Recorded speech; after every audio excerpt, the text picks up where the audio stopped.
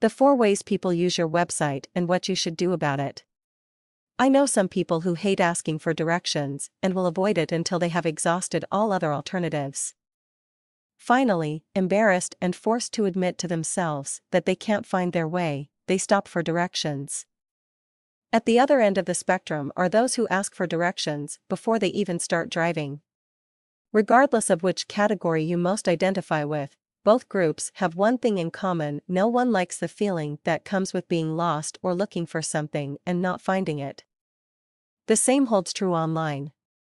When people can't find what they're looking for on one website, they go looking for it elsewhere. Let's take a look at the 4 ways that people seek information on websites and how you can best help them find what they are looking for. Sometimes the people coming to your website know exactly what they are looking for and exactly what it is called. A typical example of this is when a person goes online to buy toner for their laser printer.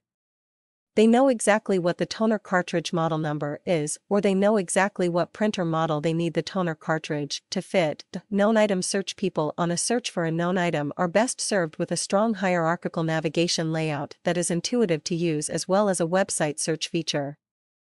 This is really about enabling this kind of shopper to find what they are looking for without slowing them down. Exploratory seeking. This situation is typical when a person is aware of a need, but aren't yet certain what the solution will be.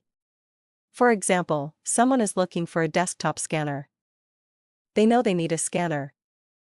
They want one with a fairly small footprint, but they aren't sure which brand or which model will be the best solution for them. In this situation, the best way to help them find the solution on your website, instead of them going elsewhere, is to make sure you have 2 different kinds of navigation in place. Firstly, you'll need a good hierarchical navigation model. Think category, subcategory, product, so that they can drill down and see what options are available.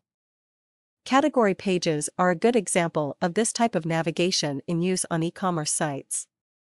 Secondly, you'll need a good associative navigation structure in place. Often this takes the form of informing people about similar or related items. Don't know what I need to know. This situation happens when a person knows that they need something, but doesn't yet know enough about the subject to pick the right solution.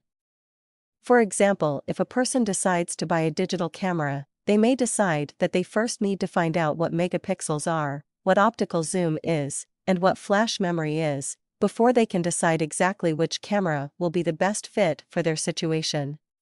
The person is looking for a solution, camera, but discover that they really need to look for other information first. People who are in this situation are best served with the same website navigation methods as the exploratory seeking group.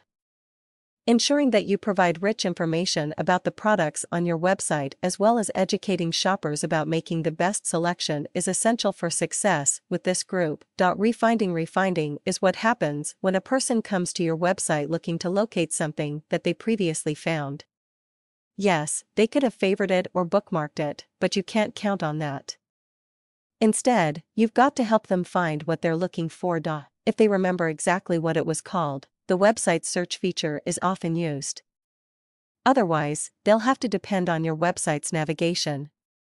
This includes both the hierarchical navigation, think category, subcategory, product, as well as associative navigation, think similar to / related to, choices that are usually displayed at the product page level. An additional tool that you can use to help people in their quest to refine something is to show them what they've recently / previously looked at on your website. For most websites, really helping the people who are coming to your site is about getting out of their way. It is about making it easy for them to accomplish what they set out to accomplish. The folks visiting your website fit into all 4 categories above. When they come, will they find what they are looking for? They will if your website was designed according to strong website usability (UX) principles. Take a fresh look at your website and see what needs to be tightened up with regard to your website usability so that those coming to your site will find what they're looking for every time.